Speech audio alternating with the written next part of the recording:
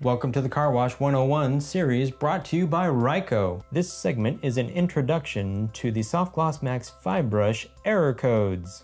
Before we get started, here's a special message on safety. As you work around a car wash, always keep safety in mind. A car wash is a very powerful machine that uses water, electricity, and chemicals. Stay clear of the machine while it's running, and read product labels following all safety procedures and wearing proper personal protective equipment. Remember that the floors in and around the car wash may be extremely slippery, and be sure to look out for moving vehicles in the area. Stay safe.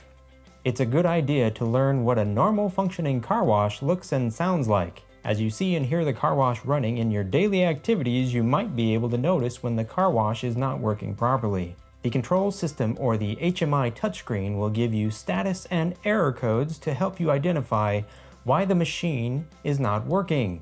There are basically two versions of the HMI touchscreen, the older 2-color version and the newer full-color version called Wash Builder.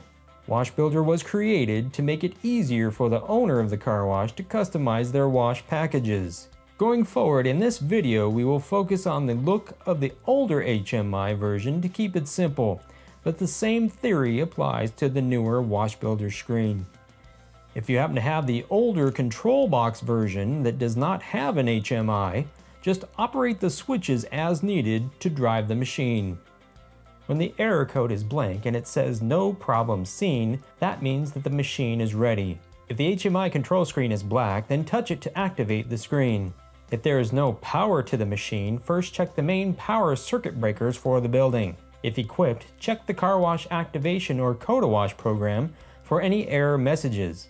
Then check the power switch on the machine's electrical panel to see if the power switch is in the vertical on position. The electrical panel is on board the machine. While standing under the gantry, go to the right-hand covers, pull on the flexible latch to the right. For safety, the doors are held in place by a section on the cover above. Just push up on this cover to release the doors. If the covers for your machine have LED lights on them, what you can do to access the electrical panel is unscrew the covers at the top to release the doors. Here we see code 04, circuit protector tripped.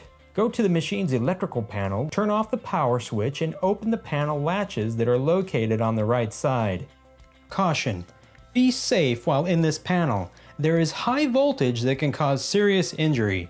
Never open a panel when standing in water, and it is recommended that you place one hand in your pocket, while the other hand is turning the circuit protector switch. Make sure to avoid touching bare wire. If you are not comfortable doing this task, call for service. To identify a tripped overload, you will see a switch in a 45-degree slanted position. Reset the circuit by turning the switch to off and then back on. They should all be going in the same direction now. There is also another style of circuit that has white buttons that will pop out when they are tripped. To reset these, just push them in for a few seconds to see if they stay in. If the circuits continue to trip, call for service. Close the cover and relatch the top and bottom latches to make sure it's watertight. Then turn on the power switch and see if the error code is cleared on the HMI. Here we see code 27, top brush down.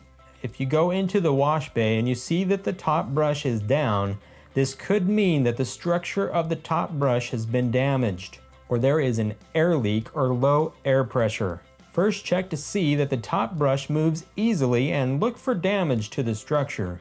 Check the power supply to the main air compressor, which is usually located in another area of the building. When air pressure is restored to the top brush, it will rise up into its normal position automatically. If you hear an air leak or a hissing sound or cannot resolve the problem, call for service. Some wash bays may be equipped with a water reclaim system that recycles the used water so that it can be reused during the wash passes. This is what a reclaim machine looks like. You may also see water being recirculated onto the bay floor to be recollected in the floor drain. This will help oxygenate the reclaimed water to reduce bacteria and odor. However, this is not a water leak. Some machines are also equipped with ozone and oxygen machines to help lower reclaim odor. Here we see code 30, reclaim turned off. Go to the reclaim unit and open the access panel if there is a cover in place, and look for the off reclaim switch. If the switch is in the vertical off position, just turn it to 45 degrees to the right until it clicks, and that is the on position. It may take a few minutes for it to activate and for you to see water to start to recirculate. Here we see code 31, reclaim prime failed. Go to the reclaim unit and look for the off reclaim switch. When reclaim fails, it may still be in the on position, which is tilted to the right 45 degrees. If so, then turn it off and then wait a few seconds and turn it back on. It will attempt to prime 5 times. If the problem persists, call for service. Here we see code 33, machine not at home.